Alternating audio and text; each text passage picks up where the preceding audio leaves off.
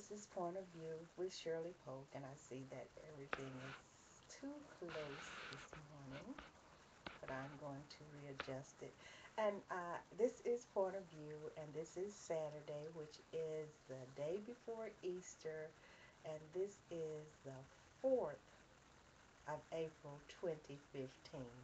So I missed a couple of days on the Point of View webcast, but I'm going to do it this morning and it will be saved so you'll be able, just in case you're watching this from the archives.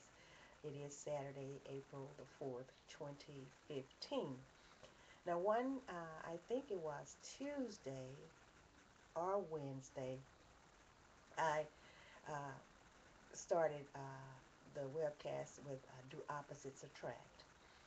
And I did get a message and said that it said that I was offline, and I did send a message back to Sean and tell her that I was going to have it up on the site within a few minutes. But I and then I started again, and then I got it. I just stopped it. So I'm going to go ahead and try my best to finish that this morning. This is Point of View, and this is Saturday, and I usually do it 5 days a week, but I need to catch up for my satisfaction. Okay. So do opposites attract? And I got this from medicaldaily.com. Medicaldaily.com. Do opposites attract? And this is a very interesting question. It's a very interesting topic. And I think a lot of people probably wonder sometimes about this because we're told so many things in life about who we should be with, who we should not be with, and everything. And some of us have had experiences uh, bad experiences, and sometimes people have been opposites, and sometimes people have been likes, okay, like each other, and they still didn't make it. So let's see what they're saying here. And this is medicaldaily.com. Do opposites attract? Or does like attract like in relationships? Understanding the science of love. And I want to share this, so let me just do this, share this. I don't know whether I'm going to be able to share this, but okay, I'll share it later. Now, this was posted on April 15, 2014, and this is Lizette Borelli. And I think I'm saying it right. It could be Lizette Borelli or Lizette Borelli, but it's Lizettebirreli, just to be sure, okay? And I've gone down here and it said in relationships, partners claim they want someone who is different but prefer someone with the same personality. So, do opposites really attract, or do birds of a feather flock together? Now, when it comes to relationships, finding the ideal partner could be easy for some and difficult for others because it's heavily dependent on the characteristics we value most in a mate. The answer to, oh my goodness, ad popped up. My. Yeah, playdates at Goodness your house. gracious. Wait a minute. Let me get back to it. Okay. Gosh. Let me get, okay. Here it is. That's the thing about this. I should be using my stylus, but I'm getting back to it. Okay. Now, got to be really careful. Now, when it comes to relationships, finding the ideal partner could be easy for some and difficult for others because it's heavily dependent on the characteristics we value in most in a mate, and that is very important. This thing is popping up again. Wow. Something about this, it just doesn't want me to do this, but you know what? I'm going to finish this. I really, really am. So I'm going to go on down. Okay, now, the answer to whether opposites attract or like attracts like has been an ongoing debate that has both passed and failed the test of time. These are our What in cats, the Wolf and world? Goodness. I'm not going to give up.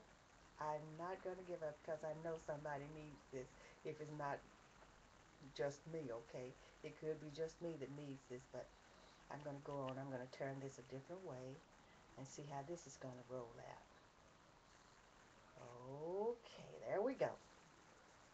The answer to whether opposites attract or like attracts like has been an ongoing debate that has been passed and failed, has both passed and failed the test of time.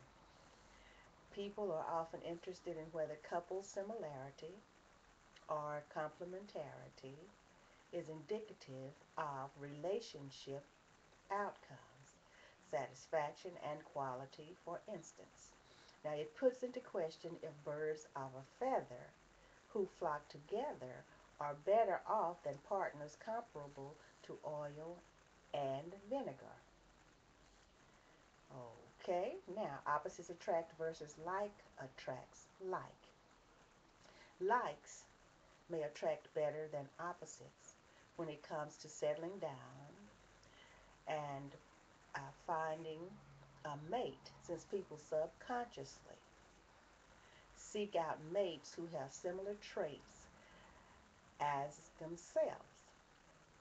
Although there are successful pairings of opposites, such as TV couples Ted and Robin from How I Met Your Mother or Jay and Gloria from Modern Family, it is not unusual for couples to have a tall and short, or loud and soft spoken dyad, but this starts with a match.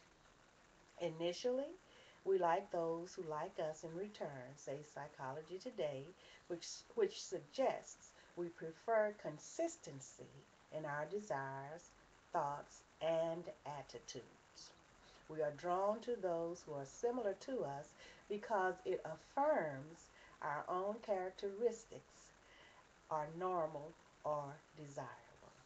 Stacy Lynn Harp, a clinically trained marriage and family therapist in Tennessee, believes most of us attract people we have things in common with. Likeness attracts likeness. It's actually a myth that opposites attract, Harp told Medical Daily in an email. Those who are seeking people who are similar understand that long term compatibility is more likely with someone who is like themselves. In 2000, a 2008 study published in the journal Evolutionary Psychology found individuals desired a partner who resembled them in terms of personality and also desired a complementary partner instead of a similar one when it came to general preferences. People may be attracted to those who have similar attitudes, values, and beliefs, and may even marry them based on this similarity, since attitudes are highly visible and fundamental to the way people live their lives, or to the way people live their lives. Personality related characteristics, however, take much longer to unfold and may not play a substantial role until later in the relationship. The formula for a happy and healthy couple, these are shared values and beliefs.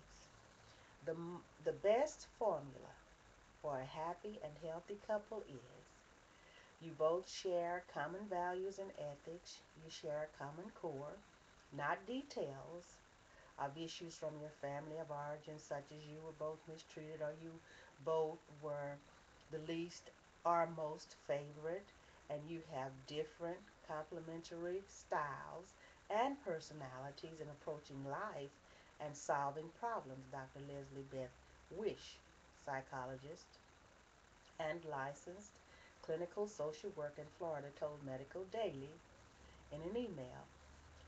It is when couples find those commonalities, especially if they are not apparent on the surface, it's when they feel they found a potential lifelong partner.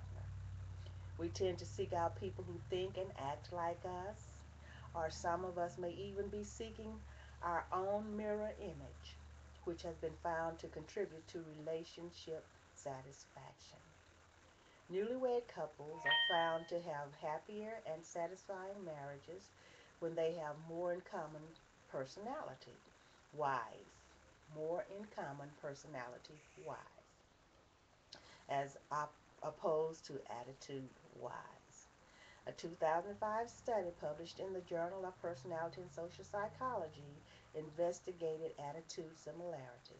Having the same religion or personal belief system and personality similarity, qualities like anxiety, agreeableness, extroversion, and conscientiousness between newlywed couples to determine what makes two individuals choose to be with each other rather than with one of many other potential partners.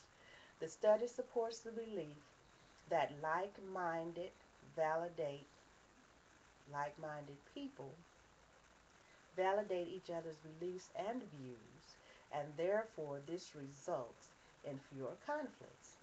Now, how to find a compatible partner? How to find a compatible partner.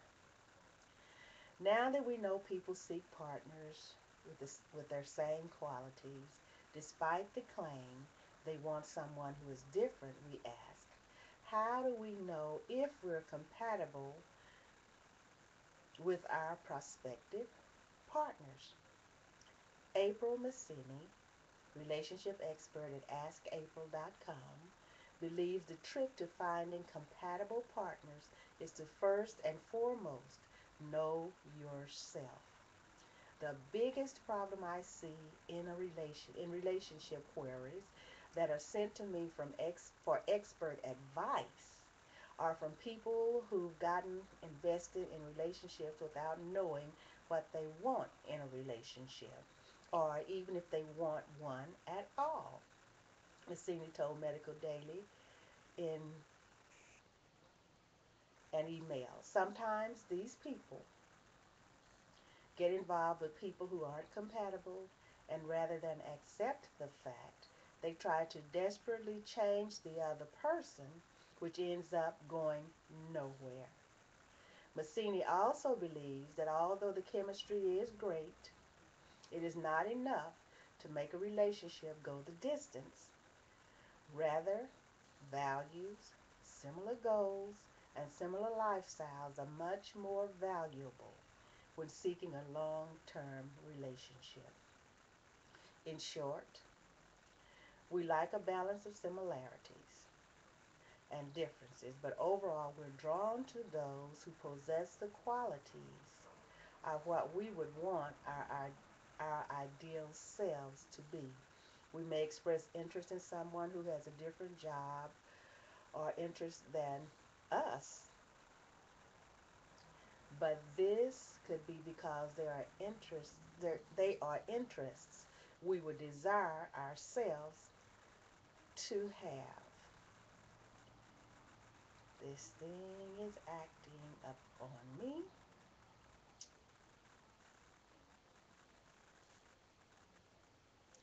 Okay. Oh, okay. Just skipped a little bit. Okay. Now, rather, values, similar goals, and similar lifestyles are much more valuable when seeking a long-term relationship.